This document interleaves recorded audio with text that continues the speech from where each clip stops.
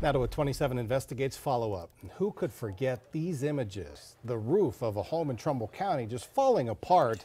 This after work was apparently done to fix the problem.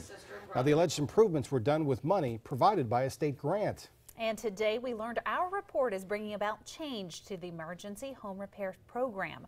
27 Investigates reporter Jeff Levkulich talked with the Area Agency on Aging today. He is live in the studio with more on what he found out. Jeff? Well, Lauren and Dave, George Hazlitt's leaky roof was supposed to be fixed, and according to the contractor's paperwork, it was. But as the Area Agency on Aging was filling out our public records requests on the work performed, they discovered something that they describe as eye-opening. Part of our public records request to the Area Agency on Aging was to see pictures of the completed repair job on 88-year-old George Hazlitt's mobile home. It was approved by a caseworker last year. Lisa Solly, Chief of Community Resources for the agency, tells me what the contractor said he did in his invoice didn't appear to match what they saw in the pictures. It appears that the work that was done after on this didn't appear to be up to quality standards that we expect from our providers.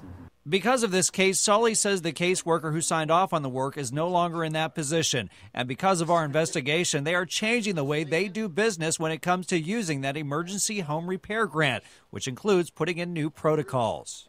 The actual inspection of work and how we're going to go about putting in some more safeguards so that that work is better scrutinized. If there's any question, then having some backup method to be able to use to possibly bring in another expert to look at it.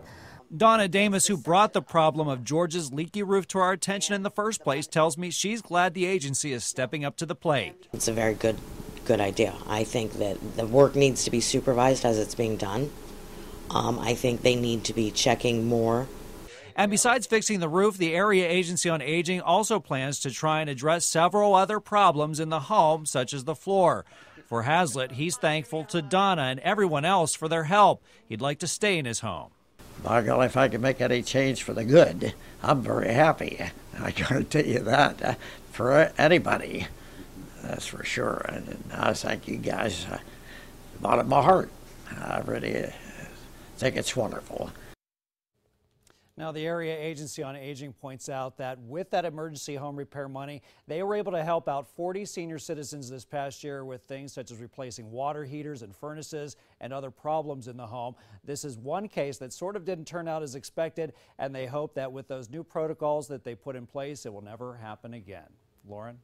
Thanks, Jeff. Police